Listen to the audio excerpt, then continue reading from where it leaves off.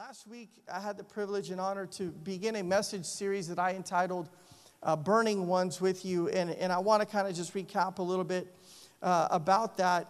We were talking about the prophet Jeremiah. We were talking about how the Lord called him into his ministry and how the Lord really just called him into his purpose and into his calling in the Lord. And something that's so special about, reading that story, it's just, I believe it should probably resonate with every single one of us, that the moment that you heard the Lord call you out of darkness into light, and when the Lord, made that invitation to you, when the Lord, called you from the life of sin, from the bondage, from the things that you were dealing with in your time and in your day, and you saw the Lord bring you into purpose. You saw the Lord bring you into your identity, and it's a powerful thing when you have experienced that. Amen. How many of you are happy to be able to serve God? Amen. Like, that's a privilege. Amen.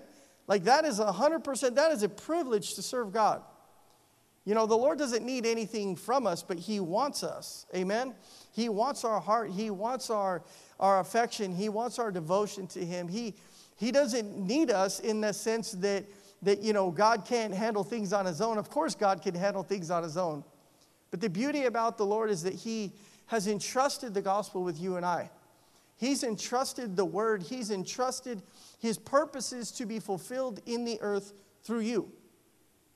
That's a great commission. That is a great calling. That is a great responsibility. Amen? That is a enormous task. And because of the enormity of it, because of the vastness of knowing that God is entrusting you and I as individuals, as the body of Christ, as a church, to preach the gospel, to teach the gospel, to lay hands on the sick, to cast out demons, to stand for righteousness. It sounds like a monumental task when you think of it on your own. But the beauty about the Lord is this, is that He's never sends you into a battle that you are unequipped to win. He will never send you into something where it's like, you know what, I'm just going to leave you hanging and I hope you figure it out. But just like He did with David, just like He trained David in the wilderness with those sheep, so God will train you in your season that you're living in now. But God will also prepare you. God will also empower you. He will give you the weapons that you need to fling at the giant so that the giant can fall. Amen? And that weapon is the word. Amen? That is prayer. That is worship. He's given us so many things that we can use in this season right here, right now, to continue to preach and teach the gospel. Amen? But we saw in Jeremiah's life, we saw that Jeremiah had ran into an issue that I believe every single one of us has run into at one time or another in your relationship with God, and that is feeling inadequate. That is feeling incapable of fulfilling what God wants you to do. For you and me, I believe that sometimes we think and we want to say and look at our own, matter. We want to look at our own self and say, well, God, these are the things that I do good. These are the things that I don't do good. And God, hopefully, you'll be able to use that. And God doesn't look at the things the way that we do. God's not evaluating your life based on the talents you have. He's not evaluating your life based on the appearance that you have. He's not evaluating your life based on, the things that you know how to do, the skills that you might have in this life. He's not looking at any of that. The Bible says that the outside appearance is not of concern to the Lord, but it's the heart. He's looking for someone that will trust in Him. He's looking for somebody that will believe in Him. Despite all the odds, despite what the world is saying, despite how the world is moving in such a massive, I'm reminded of Matthew 7 where it says, broad is the road that leads to destruction, right? There's a lot of people on that road right now. The big highway that's going to destruction, there's a lot of people there. But the Lord is looking for those that would find the narrow path, right? And what does He say? The narrow path is the path of righteousness, the path of life. And He says only a few will find it. It's to say no to the patterns of this world, and it's to say yes to God. Though it may look completely contrary to what the world wants you to think, it may be completely backwards in the world's eyes. It literally looks like foolishness to them. It's wisdom to God.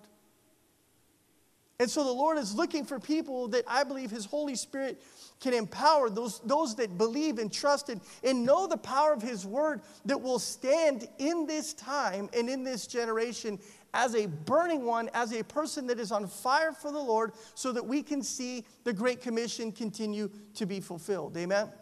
How many of you love Jesus? Amen?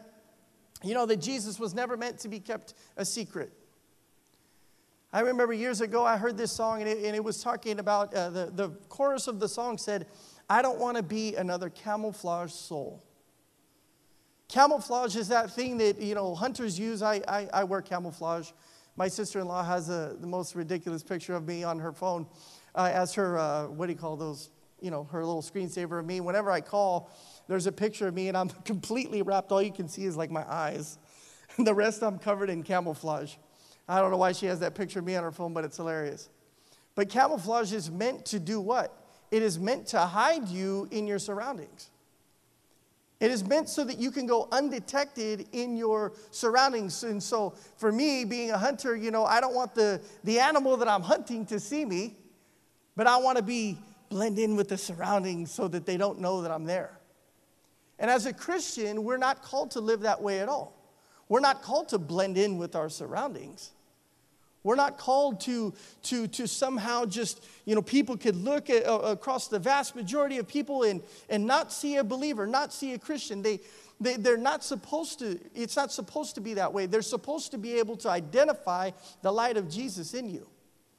Last week I had them shut off all the lights, and we turned on our cell phones, and we, turned on the lights so that everybody could see how powerful light actually is.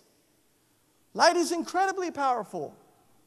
It was Albert Einstein that said that it's not darkness that pushes out light, but it's light that pushes out darkness. And Jesus said, I am the light of life. He is the one that has come to live and reside inside of your heart, to illuminate your life so that you can live passionately for Him, so that others can see and know. The Bible says that they can taste and see that the Lord is good, because they see the evidence of a living, active, powerful God in your life.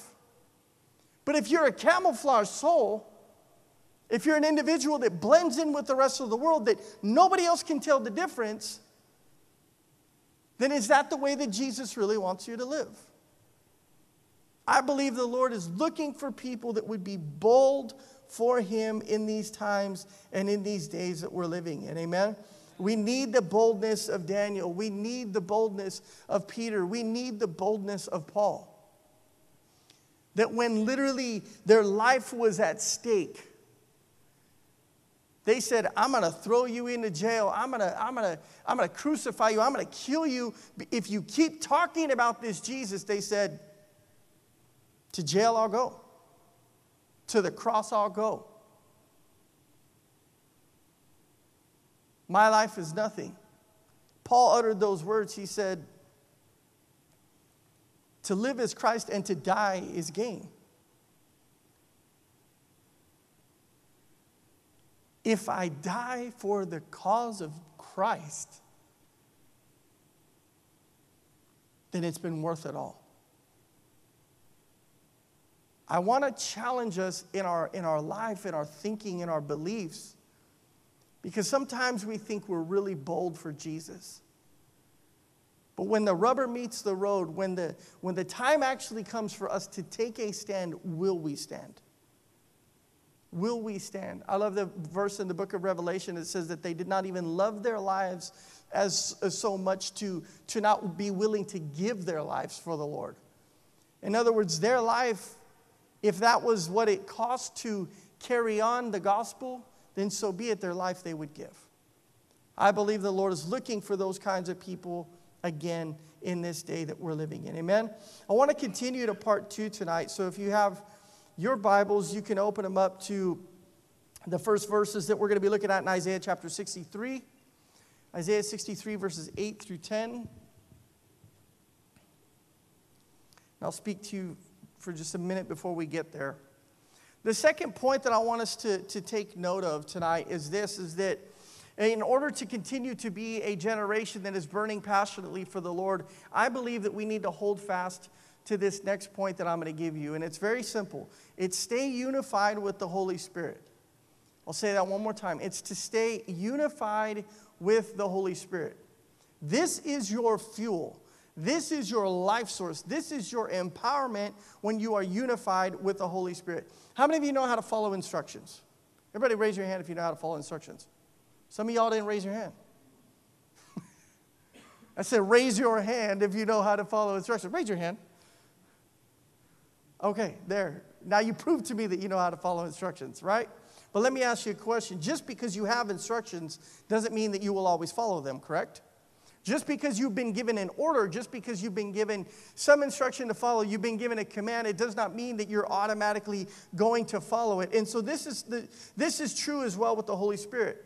Many people treat the Holy Spirit as if he is their own personal genie. Now, how many of you know what a genie is? Y'all saw Aladdin or whatever that movie was.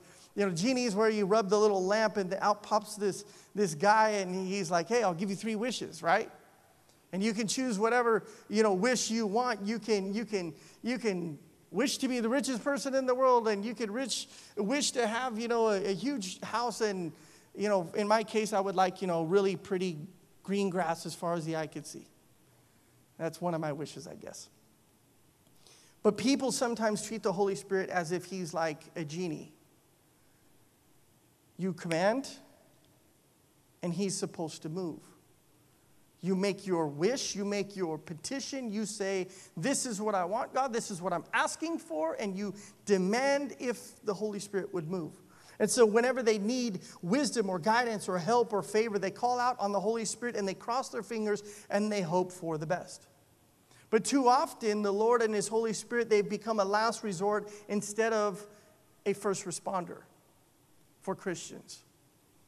Too often, we're quicker to talk to people about it through text and through social media. We're too, quick to, address it with a friend, a family member, maybe even a pastor. You say, oh, this is what I'm going through. And all along, the Holy Spirit's just waiting for your connection.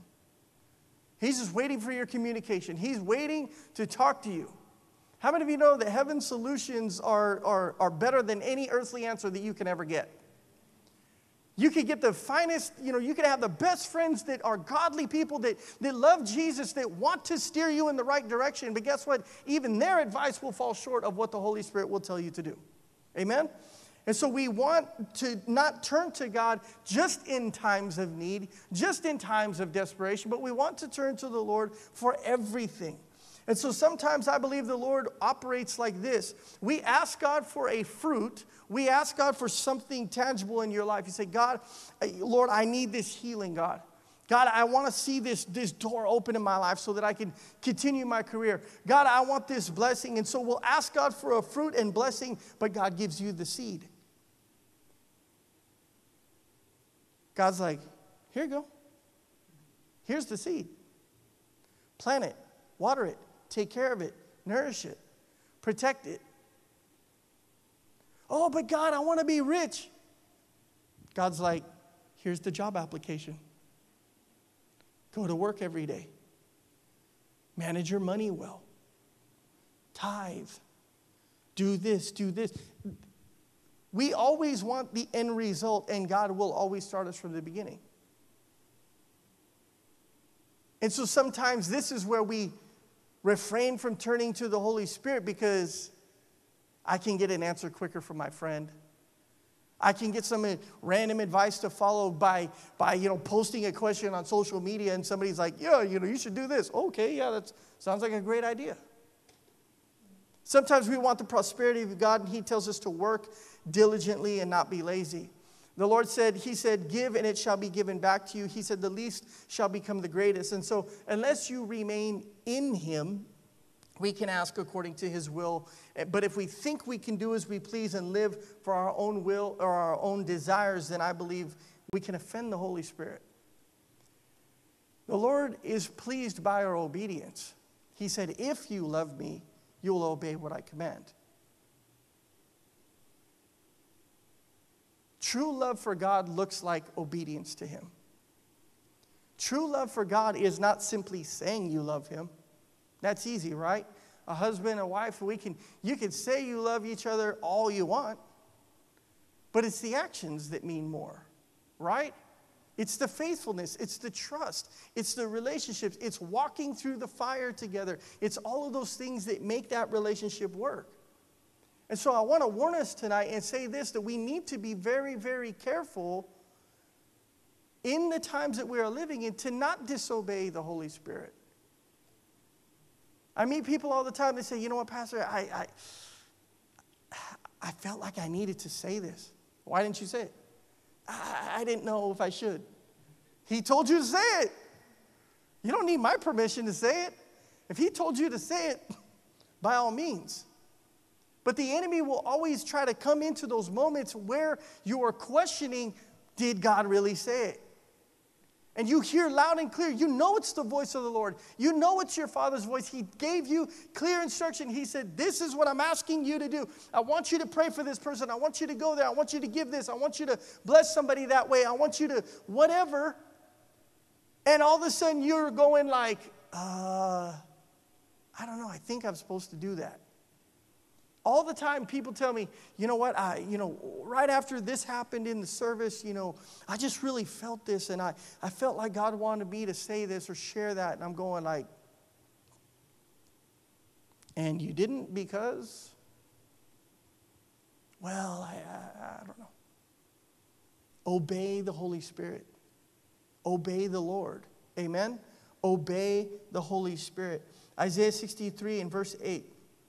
Let's read this. He says, surely they are my people, sons who will not be false to me. And so he became their Savior. In all their distress, he too was distressed, and the angel of his presence saved them. In his love and his mercy, he redeemed them. He lifted them up and he carried them all of the days of old, and yet they rebelled and they grieved his Holy Spirit. So he turned and he became their enemy, and he himself fought against them. If you've ever felt like your relationship with the Lord has been a challenge, it could be because you have disobeyed God and the Lord has drawn away. And when the Lord draws away, trust me, it's going to get really difficult to handle it. It's going to get really challenging to bear the burdens. It's going to get really challenging to think you've got all the wisdom that you need. It's going to get really, really difficult to think that somehow you can handle it on your own. One of my favorite verses, it's like a life verse for me, Proverbs chapter 3, verses 5 and 6. What does the Bible say? In all your ways acknowledge him, and he will direct your paths, right? But it talks about doing this one critical thing. It says, do not lean on your own understanding. If I lean on my own understanding, that is to use my understanding, my wisdom, my thoughts, my goodness, my conscience, my intentions. If I lean on that as a pillar of something that is of substance, that I can somehow keep building my relationship with God on, I will fall. The Bible says that the house that was built on sand was blown away when the storms and the wind came. Unless you are obeying the Holy Spirit, unless you are listening to the last word of instruction that he had given you, then leaning on your own understanding is going to get you in trouble. Amen? It's going to get you in a place where you're having a challenge in your life. And so when the people rebelled and they grieved the Holy Spirit, God always disciplined them. I love this in verse 9. It talks about, where is it? I'm sorry. In verse 9, it talks about him being a loving father. He became their Savior. It talks about, in verse 8, he said they are sons to him. And so when we see that in their disobedience, he disciplined them as a father would discipline a child. Now, I can thank God for that, and you should be able to thank God for that he doesn't discipline us sometimes as just righteous God. Because if he disciplined us that way, then guess what? All of us would be in trouble. If he disciplined us as a judge, if he disciplined us as somebody that was simply just saying, you are not qualified, you are not righteous, you are not holy, then guess what? We don't stand a chance. But the beautiful thing about this is that the Lord looks at us as a father. And though his hand of discipline can be strong, it appeared at that point to them as though God himself was their enemy and he was fighting against them. But contrary to that appearance, he was disciplining his people because he wanted to arouse them to correct their behavior. When the Lord rebukes you, when the Lord chastises you, when the Lord disciplines your life, he does it as a loving father. He doesn't do it to shame you. He doesn't do it to, make you, all of a sudden feel like, oh, you're unworthy. You can't serve him. No, he does it as a loving father. How many of you are grateful for your parents? Amen. How many of you are thankful for the parents the Lord's given you in your life? Sometimes your parents have had to do the most challenging things to look at a son or a daughter and say, I'm sorry, son, but this is unacceptable, what you're doing, what you're saying, where you're going. I'm sorry, daughter, the behavior that you have, the attitude that you have, the way that you speak, this is unacceptable. You know that it's just as challenging for a parent to discipline a child as it is a child to receive the discipline? It is. It's absolutely the same thing. And I believe it's the Lord's heart. The Lord would rather shower you with blessings forevermore. But listen, there's those times where he has to step in as a loving father and correct you. He has to step in as a loving father to bring you back in so that branch that was growing wayward can be pruned and it can grow fruit. He wants you to bear fruit for him. And so the Lord wants his people, his children, and everyone to be unified with him. Not in a controlling way, but as a father to his sons and daughters. Amen? And so we need to live as the Spirit desires us to live. Not only for his purposes, but for our benefit. Let's read out of Isaiah 65. Isaiah 65 and verse 1. It says, I revealed myself to those who did not ask for me. He said, I was found by those who did not seek me. It said, to a nation that did not call on my name, I said, here I am, here am I. And it says, all the day long I've held out my hands to an obstinate people who walk in ways that are not good, pursuing their own imaginations. Nehemiah chapter 9, listen to this. Verse 17, it said, they have turned a deaf ear. I'm reading out of the Message translation. Might read a little different on the screen. It says, but they turned a deaf ear. They refused to remember the miracles that you had done for them. They turned stubborn. They got it into their heads to return to their Egyptian slavery. And it says, and you, a forgiving God, gracious and compassionate, incredibly patient with a lot of love, you did not dump them. The NIV at the end, it reads that God did not desert them. In our disobedience, God did not desert us. Amen? In our unfaithfulness to God, in our rebellion towards God, the Lord didn't say, you know what, forget them. I'm going to go create another people that are going to be holy and righteous. No, he didn't do that to us. He did not throw us away. But he came in those places in our life so that we could understand that even in our stubbornness, even in our rebellion, even in our unfaithfulness, that he still loves us. Even in the times when you didn't want to listen, even in the times when you did not want to obey, he still loves you. Psalms chapter 78, verse 56 says this, but they kept on giving him a hard time. They rebelled against God, against the high God, and they refused to do anything that he told them. It's incredible because every single one of us have been in those shoes. The Holy Spirit said, the Lord gave the command. The word told you what to do. And John 15 verse 16 is so humbling to me. It's so humbling to every single one of us because it says this. It said, you did not choose me. I chose you. That is an incredibly humbling reminder to say that we don't deserve to stand where we stand today. We don't deserve to have the grace and the mercy of God in our life today. We have not earned it by all the times we came to church. We have not earned it by all the times that we sang the song. You did not choose me, I chose you, God says. And I appointed you so that you might go and bear fruit that would last. So that whatever you ask in my name, the Father will give you.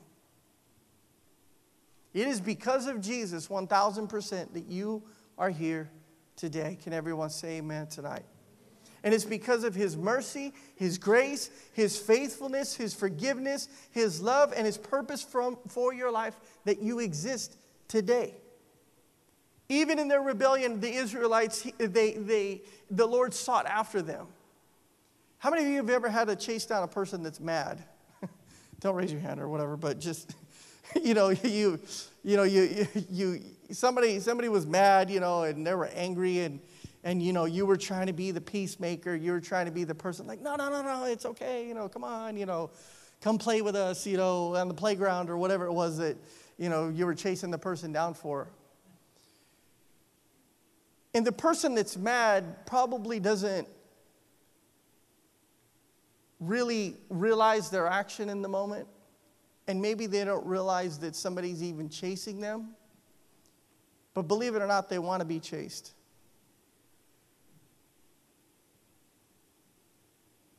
They want somebody to reel them back in. They want to feel the love. They want to feel the embrace. They want to feel the closeness. Because for whatever reason, whatever made them upset caused them to run. But when there is somebody that would go after them as that lifesaver, as that person of mercy, as that compassionate one that says, hey, listen, I noticed you were off over here. I noticed that you were hurt. I noticed that you were offended. Listen, I went out of my way for you. It's so beautiful how the Lord does that in our life. How the Lord continually, in our rebellion, in the times that we don't respond, in the times that we're not faithful to Him, He still seeks after us, church. He still seeks after you. Just like the one that got out of the pen, He will leave the 99 to go after you because He loves you. And He's merciful. And He doesn't want you to miss the mark. He doesn't want you to miss out on the purpose and the plan that He has for your life. I remember years ago, I was teaching a message, and there was an illustration that I had shared, and it was something like this. It was talking about, the blessings of God, and it was talking about how, if you miss out on the purpose of God, what would that look like? And there was this young man, and he got to heaven, and, he gets to heaven, and he's there in the presence of God, and, he's got this little tiny mansion that he gets to go into, and he sees this huge, long, just line of, gifts and blessings and things, and he's like, man, what is that? And he asked one of the angels, or he asked somebody, I don't remember how the story went, but he asked one of the angels, and he asked him, well, what is all those things over there? He's like, well, those are all the blessings that you missed out on. All the times that you didn't trust God. All the times that you didn't say yes to God. All the times, all those things were yours. All those things were already in the hand of God. They were ready to be yours, but because you rebelled, because you didn't believe, because you didn't trust, well, they just stayed there. And dare I say that it would even be that way in your life tonight, that if you haven't obeyed God, you're missing out on something that the Lord wants to give you. But the Lord is not going to move you past your last step of disobedience. You think God's going to give you another list of things to do and say, oh, you know what? Now I'm telling you to do this when you didn't obey the last thing that He gave you. Amen? Is this making sense to anyone tonight? So this is where the Lord is looking at you, and He's saying, be faithful. Be faithful. If you love me, you'll obey me. He sought after the Israelites, even in their wickedness and in their double-minded lifestyle. He still showed patience and compassion. I'm so thankful that God loves us like a father. Amen? How many of you are thankful for that tonight? And so we see that these people, they were not in step with the Holy Spirit, but they were challenging the Holy Spirit, just like a child challenges a parent.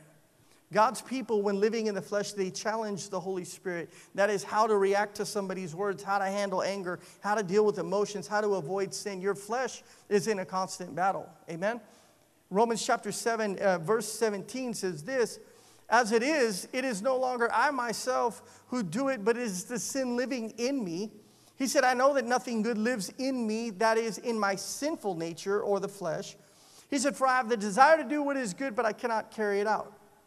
In your flesh, you have the desire to do what is good, but you cannot carry it out. This is why the Lord is asking you to be unified with the Holy Spirit. Galatians 6:8 says, whoever sows, that is plant. When you sow, you're planting. Whoever sows to please their flesh, from the flesh will reap destruction. Whoever sows, though, to please the Spirit, from the Spirit will reap eternal life. So the Lord is looking for our obedience, amen? The Lord is looking that every single day you would wake up and you would crucify the flesh. You would say no to the emotions, no to the reactions, no to the responses that your flesh would want to give, and yes to what the Holy Spirit wants you to do. Yes to the way the Lord wants you to live. Galatians chapter 5 and verse 24. Those who belong to Jesus Christ have crucified the flesh with its passions and desires. And so God's Holy Spirit has been given to us for a purpose, to live life as Christ would have us live it. And so what is that purpose? Let me share a few things with you tonight. Number one is this, is to share the gospel with this world. It's very simple. It's to share the gospel with this world. Matthew 28, verse 19. Therefore go and make disciples of all nations, baptizing them in the name of the Father, of the Son, and of the Holy Spirit, and teaching them to obey everything I have commanded you. Is that a command? Yes. It's not an option. It is a command. This is part of your purpose in Christ. It goes on to say, he said, and surely I am with you always to the very end of the age. Acts chapter 1 and verse 7 says this. He said to them, it is not for you to know the times or dates that the Father has set by his own authority. But in verse 8, he says, but you will receive power when the Holy Spirit comes on you. And you will be my witnesses in Jerusalem and in all Judea and Samaria and to the ends of the earth. This is part of your purpose in this life, you to be a witness for the kingdom of God. Amen? When the Holy Spirit comes upon your life, you will be a witness for him. I see people struggle with being a witness, and then I have to wonder, is the Holy Spirit in your life? Is the Holy Spirit really living in your life? Are you offending the Holy Spirit that he's not in your life, but are you living to please the Spirit? If you are, he's in your life and you'll be a witness. It comes as part of the package. Do you see where I'm going tonight? The second thing is this, is the purpose is to follow the leading of the Lord. Ephesians chapter 5 and verse 1 says this, follow God's example. Therefore, as dearly loved children, and walk in the way of love, just as Christ loved us and gave himself up for us as a fragrant offering and sacrifice to God. Now, I could stop there because that sounds really nice. Oh, the Lord wants us to walk in love. This is what he's asking of us. But let's keep going. Verse 3. But among you there must not even be a hint of sexual immorality or of any kind of impurity or of greed, because these are improper for God's holy people. Nor should there be obscenity, foolish talk, coarse joking, which are out of place, but rather thanksgiving. For of this you can be sure, no immoral, impure, or greedy person, such a person is an idolater, has any inheritance in the kingdom of Christ and of God. Talk about a standard that's been set. Amen?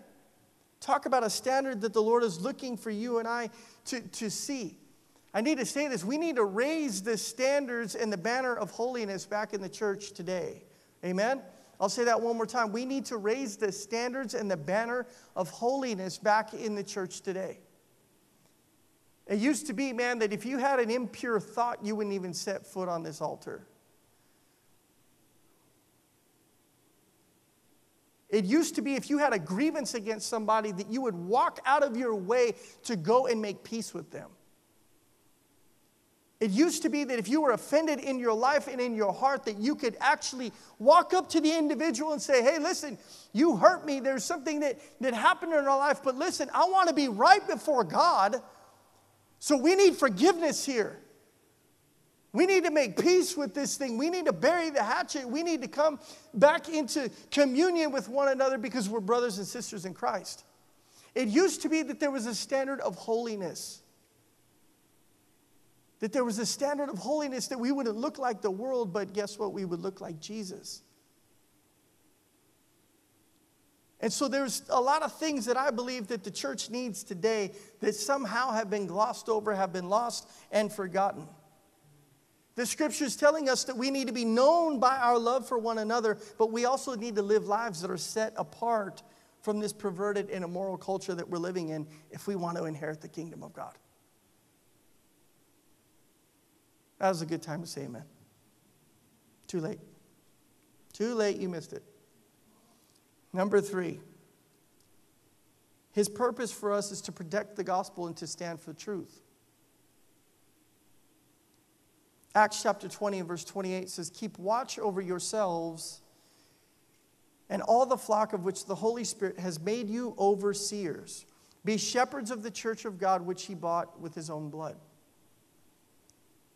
I believe the Lord is wanting you and I to be people that stand on truth and for truth in these times that we're living in. I said it before and I'll say it again. Sometimes we think that we're just supposed to love people. And you know what? It starts there. It starts with loving this world as Christ loves the world and died and gave himself up for them. Make no mistake about it. You can't share the truth without love. But you cannot love somebody and enable their behavior and never share the truth and watch them just wander and walk all the way themselves to hell. There is a war zone that is attacking truth in this time that we are living in. I'll say it one more time. We are living in a war zone where truth, absolute truth, everybody, this is the absolute truth. One more time. This is the absolute truth. You can't tear a page out of it and think that you can omit it to become what you want it to say. It is all the truth. And in this season that we're living in, there is a war against that truth, against what it says. Because we live in a culture of acceptance. We live in a culture of tolerance. We live in a culture where we're supposed to be okay with certain things, but just because people differ from us means that we have to accept it. No, we don't. We have the truth. The truth has been written. I didn't write it. God wrote it. God set the standard for you and I. God set the standard for this world. And we have to get back to that place where we understand that we can actually engage in culture and stand for righteousness. Don't be afraid of what the world's going to say to you. They don't like you anyways. Amen. Jesus said what? He said, they hated me. They're going to hate you also. They persecuted me. They're going to persecute you also. We have to engage in standing for righteousness, and we must not allow culture to conform us to the world, but rather keep preaching the full gospel so that hearts can come to repentance. If you do not preach and live and teach the full gospel, nobody's going to repent. But when you live that way, when you live by the standard of righteousness, it causes people to see inward, and it causes them to see how defiled they are and how loving God is by sending his son to die for their sins. You see, the world cannot know the person of truth, that is Jesus, unless they've heard the word of truth. Truth is what sets us and the world free. Amen. And so his purposes for us is to know Christ. How many of you know Jesus? Amen. Whew, I'm glad that I know Jesus. I'm so glad that I know Jesus. Man, I was a super lost young man. I guarantee that I would not be standing here today if I had not had an encounter with Jesus Christ. I would be completely lost. I would be completely hell-bound and bound in sin. But I thank God for Jesus.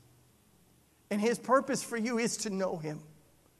He wants you to know him intimately. He wants you to know him passionately, church. He wants you to know him. He wants you to go to that secret place where no one else can go but you and him. He wants to know you in that manner. 1 Corinthians chapter 2 says, we have not received the spirit of the world. He said, but we've received the Spirit who is from God, that we may understand what God has freely given us. This is what we speak, not in words taught us by human wisdom, but in words taught by the Spirit, expressing spiritual truths in spiritual words. I love this, but it says right there, it says, He has not given us the spirit of the world, but the Spirit who is from God, that we may understand what God has freely given us. Sometimes, as believers and as Christians, we can forget.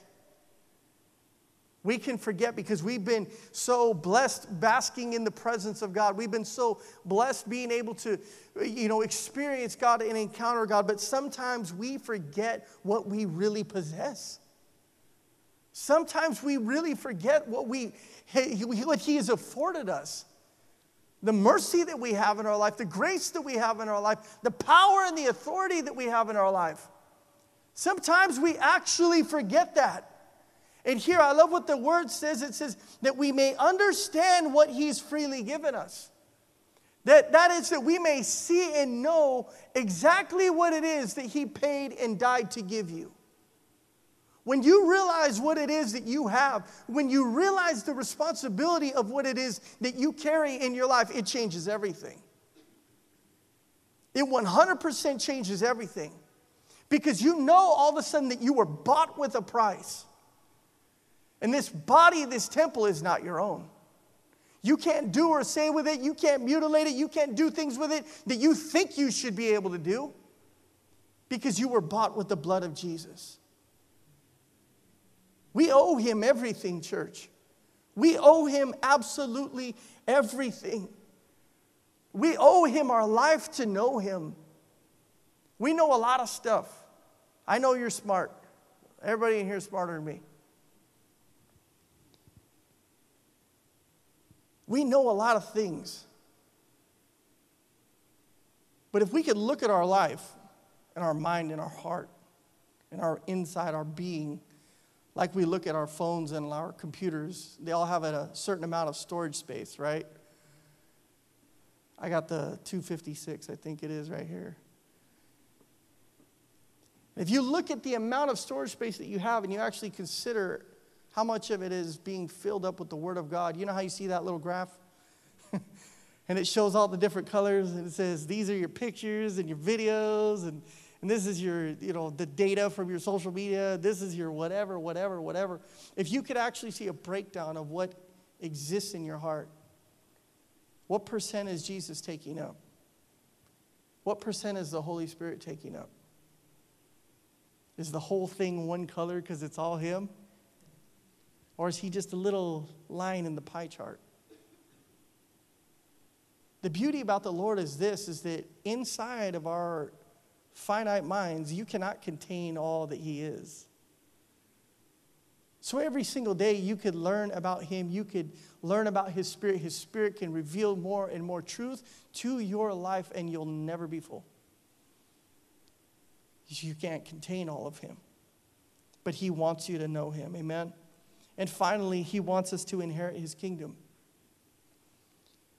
One glorious day, and I say glorious day, one glorious day, we will inherit the kingdom of God.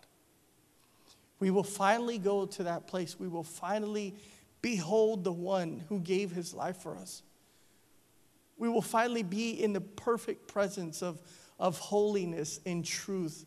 We'll finally be in the perfect presence where there is no imperfection. There's no sickness, there's no disease, there's no hatred, there's no division. There's none of those things exist in heaven. 1 Corinthians 15 and verse 50 says, I declare to you, brothers, that flesh and blood cannot inherit the kingdom of God, nor does the perishable inherit the imperishable. He says, listen, I tell you a mystery. He said, we will not all sleep. He said, but we will all be changed in a flash, in the twinkling of an eye, at the last trumpet.